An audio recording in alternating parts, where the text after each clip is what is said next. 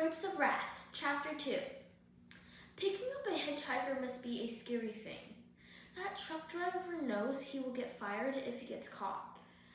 But knowing he picked up a convicted felon must be so much worse. Steinbeck referred to the truck driver as white-knuckling the steering wheel. Joe saw that in his reaction and immediately asked to be dropped off. Joe said he knew people would be quick to judge him and finding a new job would be so tough.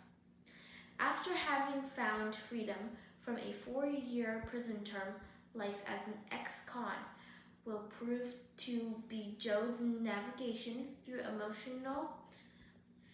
other people's biases as well as his own emotional landmines.